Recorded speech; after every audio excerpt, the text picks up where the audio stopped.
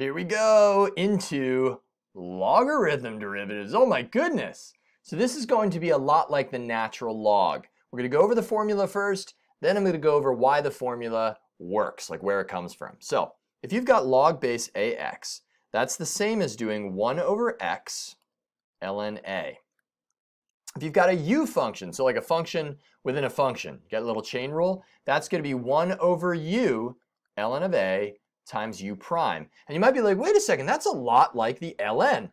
It is. In fact, if e was our base, right? So if we had a very specific form of this, log base e to the u, that's the same as ln of e. That would be 1 over u times u prime. And if we use this formula, we'd have the ln of e down there. But the ln of e is 1.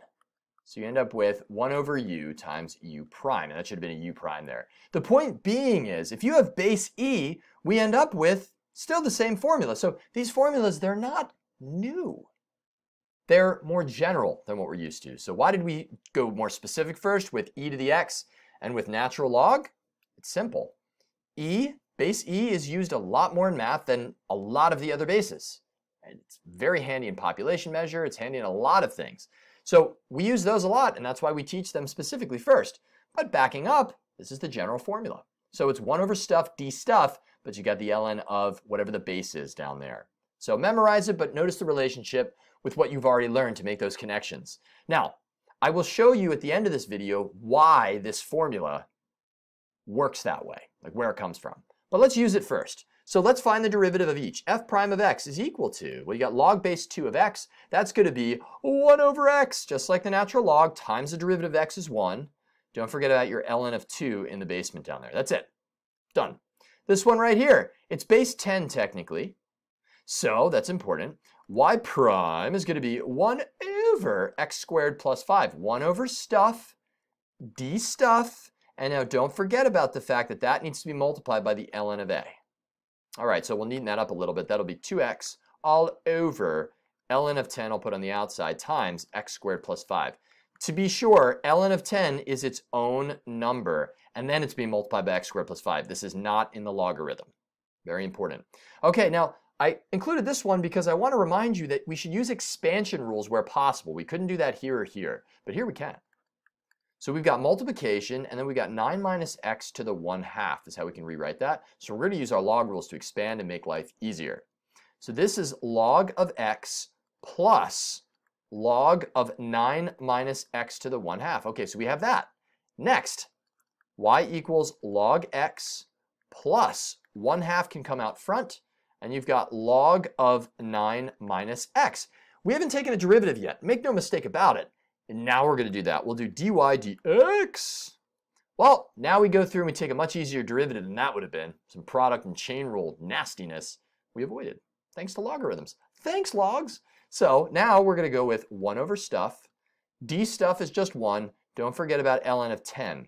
That ln of 10 is because, remember, the base is 10 in each of these because it's a common log. If there's no number and it's log, we assume that it's 10. Right? That's known the universe around. Plus, we have 1/2 times 1 over stuff. That's 1 over 9 minus x times the derivative of 9 minus x is -1 times, and that'll be ln 10. And we'll neaten this up a little bit. So it's 1 over x ln 10. And then we've got minus 1 over, I'll put the 2 ln 10 out front, 2 ln 10 times 9 minus x. And that's all. All right, so those are the processes. It's a lot like the natural log. That's what you need to know. Now, why does the formula work? Okay, well, to show that, I'm actually going to rewrite this in, well, exponential form. So y equals log a to the u is true if and only if a to the u, or a to the y, is equal to u. That's using the definition of a logarithm. Now, from here, what I'm going to do, believe it or not, is take the ln of both sides. And when I do that, the y will jump out front, right? So if I take the ln of both sides like so, the y jumps out front. From here, what I need to do is I'm going to first separate the ln a from the y because I want to know the derivative. So that's going to be y equals ln of u all over ln of a. Essentially, all we just did is the change of base formula. Those of you that are change of base of files. Now we're going to take a derivative. Now, y prime is equal to, ln a is a constant. So you could look at this as like 1 over ln a times ln u. That is a constant, as weird as it looks, because a is a constant. So no product rule, no quotient rule. So we get 1 over ln a is just chilling out times, what's the derivative of ln of u? 1 over u times u prime, or 1 over stuff d stuff. And when we put all that together, you've got 1 over u ln a times u prime, or u prime over all of that, which is our formula. That's where it comes from. We are going to go into integration in a little bit with this stuff, but just before that, we're going to go over how logarithmic differentiation is still needed with functions where the bases are variables. I'll see you in that quick video in a second. Peace.